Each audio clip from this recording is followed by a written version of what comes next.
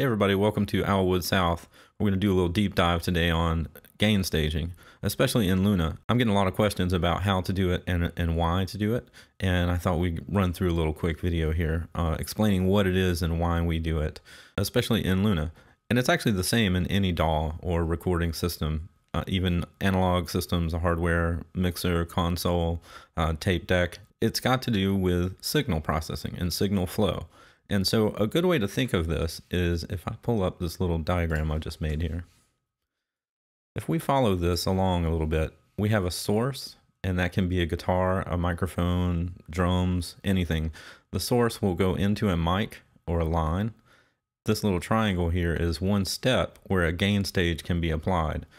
We go from there to the console or mixer, another gain stage. We go into effects, whether they're EQ or bust out to reverbs, or parallel processing, that's another gain stage, and then the main out. So the thing to think about here is, what is the level of signal coming from the source to the mic line? Is it super loud? Do I need to pad the microphone maybe? Or do I need to pull up the microphone? Then in the console, what am I doing to the signal to make it louder or softer? And how do I deal with that? And so forth. So let's go into a project I have here. This is a typical project that I've just loaded the sounds into here, and I'm going to play it for a second.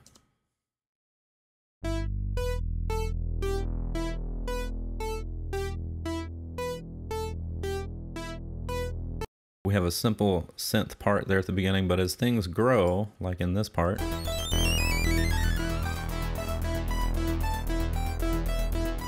we get more and more signal added that is being fed to the main bus. So what do we do to gain stage this?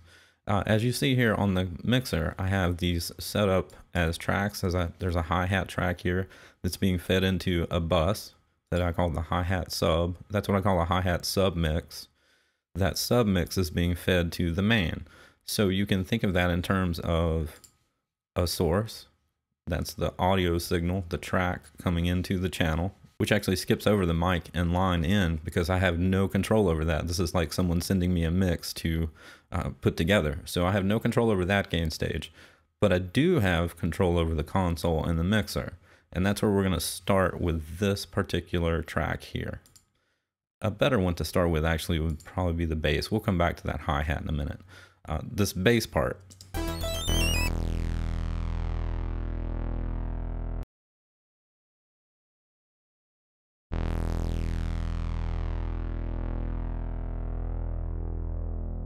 Now, when I'm gain staging a sound, I want to find basically where the loudest parts of that sound are coming in, because I want to know exactly what the signal level is going to the mixer at that point. And in this case, it looks like this is actually pretty even. So I'm just going to make a little loop here.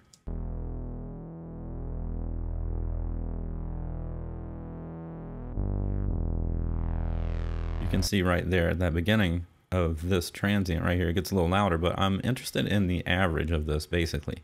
So on this track, let's place a VU meter. I'm going to drag this over here while we talk about the meters in Luna.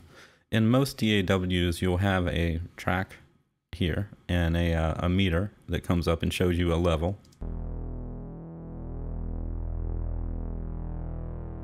And you can see on this meter here, it's peaking at about 12. Now, that's a peak level, and that's not an average. A peak level is, it's a measurement taken every millisecond almost, where it's showing you what the level is at that specific time. A VU meter is it stands for volume unit, and it's actually sort of an average. People will tell you that a VU meter kind of shows you in a physical form how your ear hears, and it's an average level. So really I want to look at the average level of this. Also, I'm going to come over here to the settings tab, and I'm going to put the metering display on pre-fader. Pre-fader means that the meter in Luna is going to show me the same peak meter level no matter where my fader is. So even if I had already mixed this down a little or something, it will show me the same thing. Even if it's off, it will show me the level, and that's a good thing to have. So now I have a visual of the peak and the average of that sound. So let's play it and let's see where this lands on here. By the way, this VU meter is calibrated to -18 dBFS. -18 dBFS is a measurement in digital sound that is called full scale. An easy way to think about full scale value in digital recordings is that once you hit 0, that's the top of the signal that can be reproduced without clipping and terrible distortion sounds. In analog equipment, which usually has a VU meter on it, there's a ceiling that's above 0. So you'll see the measurements of things being 0 dB VU or 0 dB FS, which is full scale. There's two different things. So this is being measured against the digital signal, which is measured in full scale. And so to do that, I have calibrated this to -18, which is about where a digital full scale 0 is on a VU meter. Okay, good thing to think about.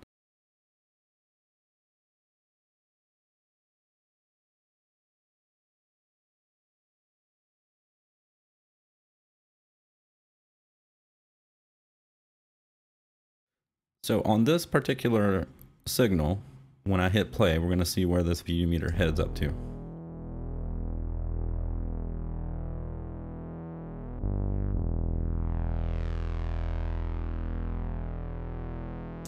You can see where that's hovering, it's averaging in this area, but it's peaking way up too high where I want that signal to be.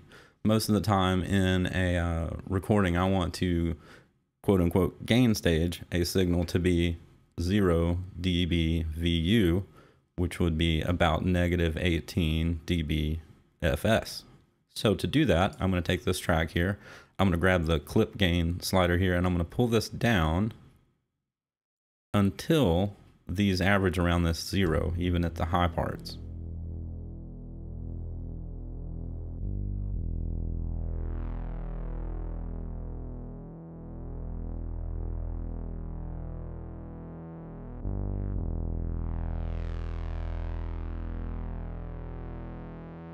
That's totally cool right there. You see how it's averaging. It's coming down to around, sometimes it'll come down to -5, and sometimes it might jump up to 2 or 2.5. That's totally cool. That's giving me a gain stage right at the mixer or the console portion of this mix. The signal will then follow out of that channel into the sub mix, in my case, this bass sub right here. And that's the level of signal that's going to be sent to there now.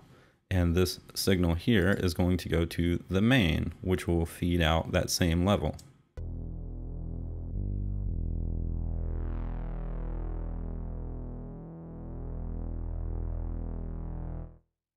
If you notice, when I pull down that fader on the main, I still have a meter showing me how much signal is being sent to it. That's because I'm in pre-fader metering mode. Okay, that's one gain stage of that specific channel. Now, when we gain stage a mix, usually what we'll do is we'll go through each channel and find what the level being sent to its subpath or the main mix, what that level is, and make sure that it is within that -18 area.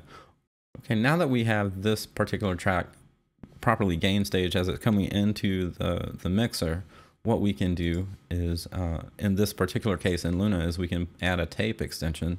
I'll add the oxide because it's the one that comes with it free. And we can watch this VU meter here, and this is actually an output meter. So the signal I knew coming in was properly gain staged. But now let's look at the output version of this. So in other words, I know that the signal going into this tape machine is properly gain staged, but let's look at the output of it now. It's probably going to get a little bit hot here in a second. Yep, right there. I haven't changed anything about the gain stage here, so now let's look at the VU meter following the tape machine, because we've introduced a new stage of gain, whether I can add or subtract it. That's a gain stage where I just added it in. So now let's look at the stage here, the meter, and see what's going on. It's higher.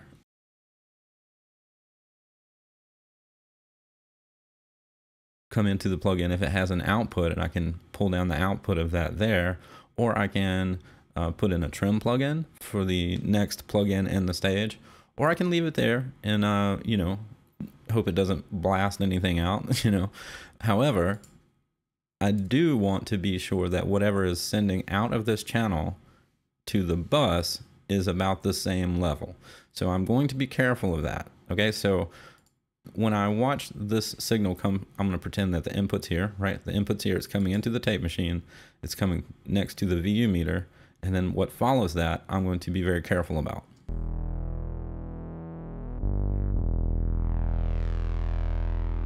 Okay, so let's say I add a compressor next. A good example of this would be like the LA2A. I'll use the one that comes with the Apollos. All right, let's take a look at this. It's going to add some gain, by the way. That's just the way they do. They do that in the hardware too, but I wish they would default to a little bit lower. Let's add some compression and see what happens.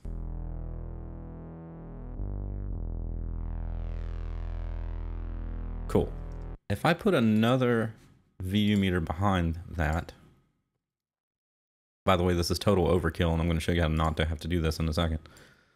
We can watch the level coming out of that stage of the gain into the following part.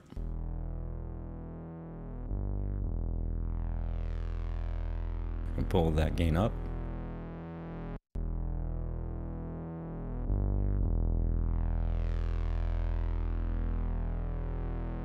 Right. Now, that's what I would consider a little bit of overkill on gain staging, because the way I would prefer to do that, I'm going to get rid of this VU meter, is when you put in a compressor or EQ or anything that's going to change the overall level of sound, we have these bypass switches or power switches. And what I prefer to do is listen to the sound. I'm going to pull this down here and pull this down, and then we're going to match it with our ears. I'm going to start to put some gain reduction on this.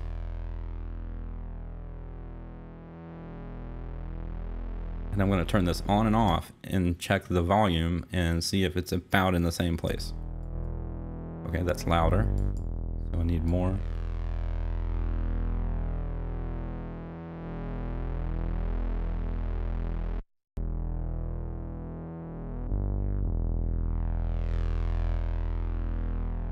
That's about right. And so that's how you actually gain stage on a console's channel. That's the way you do it in hardware. That's the way I do it in any DAW, Pro Tools, Logic, Luna, Cubase, whatever. It doesn't matter. The signal level is staying basically the same from the top to the bottom, and it's being fed to the sub and it's being fed to the main at the same level.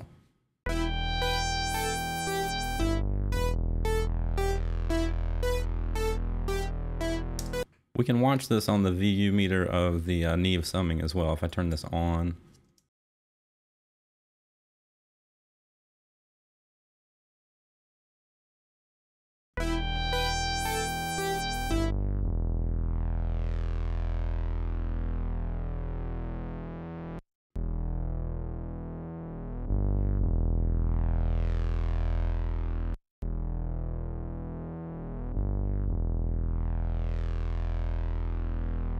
there's a little bit of difference there because of the gain reduction of this compressor.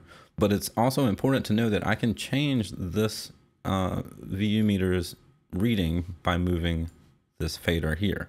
So now we've introduced another stage where we have a different gain.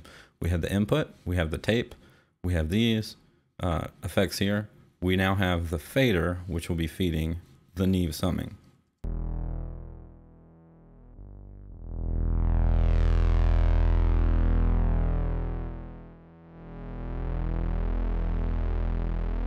The Neve summing also has a trim that I can turn down in order to keep the level at this portion of the gain structure the same. So if I were to pull this way up in the mix,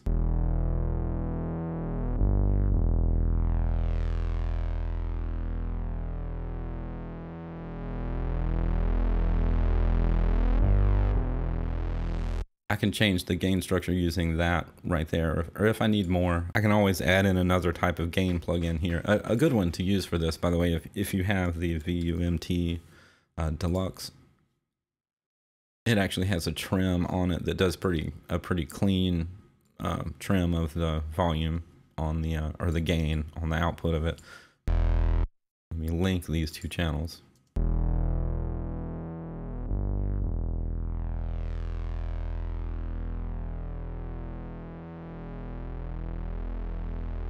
This all has a cumulative effect downstream, and that's what gain staging is really all about. It's starting here on the channel, through the bus, to the main, so that the main is not being blown completely out of proportion as we start mixing.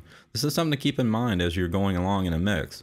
Keep going back to the main. Check out what's going on the level over there, because it's important, especially if you have inserts on the main out over here, and you need to be careful about the signal hitting those, if they're a tape or a some sort of hardware emulation, which most of the UAD stuff is. One thing that most of them have though, and I'll show you right here, I prefer to use the Studer tape most of the time, even though the oxide is really cool. The Studer tape will allow you to attenuate the input and output. If you open up right here, we can do that here. So if I have this signal again, I know that it was properly gain staged at the beginning, then I put the tape on, and we're gonna see what happens with the VU here.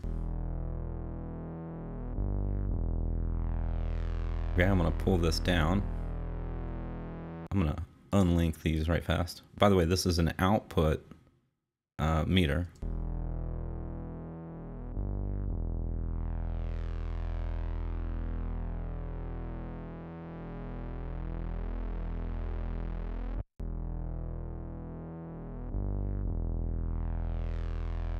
Cool, easy as that.